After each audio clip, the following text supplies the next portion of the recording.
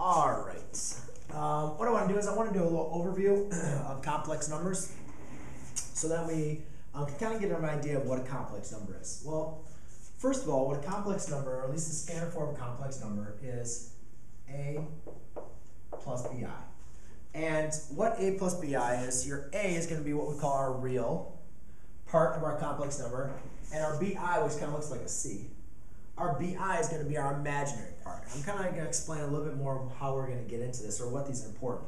But a couple things you guys need to know about real numbers. So let's say I had 3 plus 4i.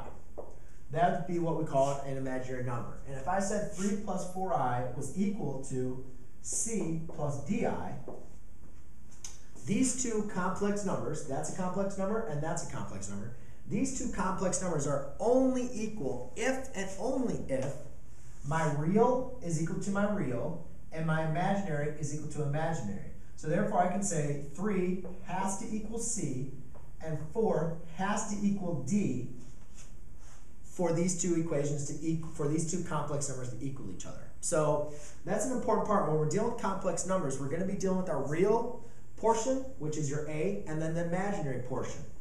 Now, I'll talk about I here in a second. What does I represent? So when you're adding or subtracting, so when I say A plus BI plus C plus DI, well, that's going to be in the exact same thing. What we're only going to do is this only says A, you only add the real plus the real plus your imaginary plus your imaginary.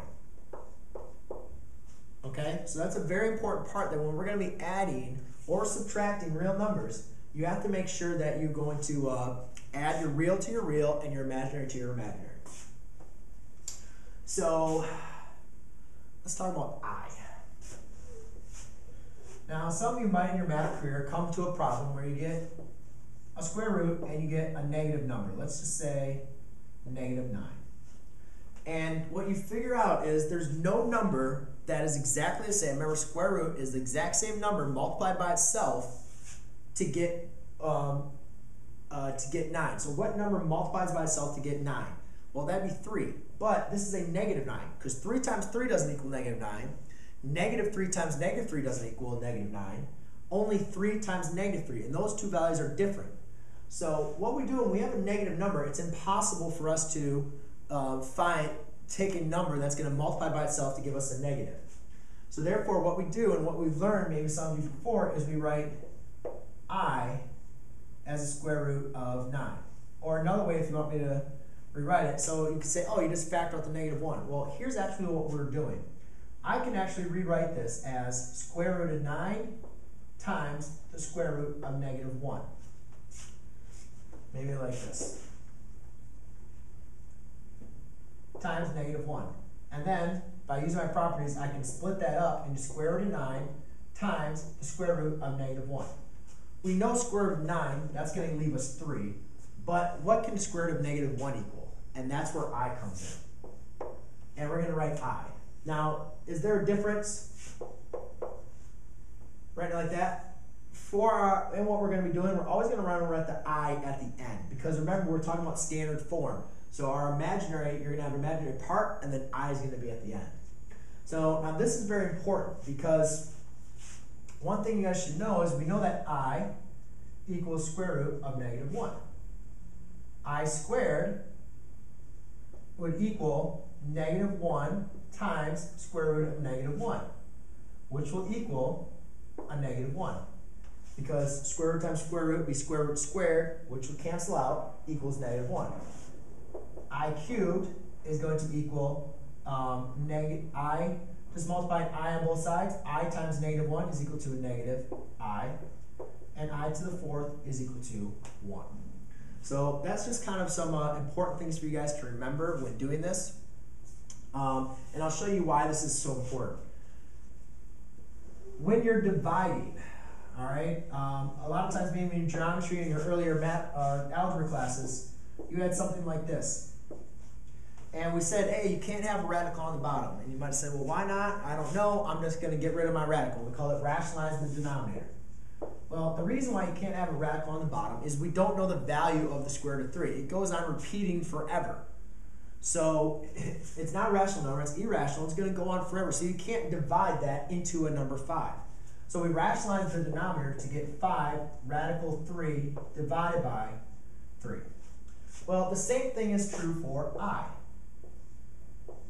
You can't divide I into a number. That's like, it's also, remember, I is like the square root of -1. We can't divide by the square root of -1.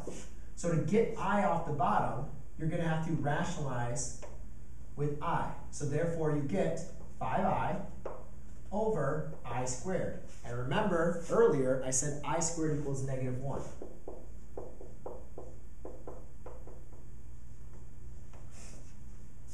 And last thing I want to talk about really quick is, let's say when I'm multiplying, let's say I have 5, if I did 1 plus the square root of 2,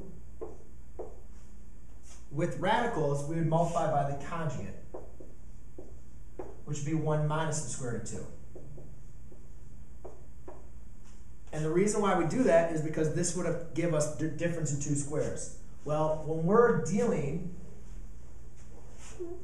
with a radical, let's say 3 over 4 minus square root of 2, 4 minus I, and I need to get rid of this 4, I need to get rid of this I, I'm going to have to multiply by the conjugate.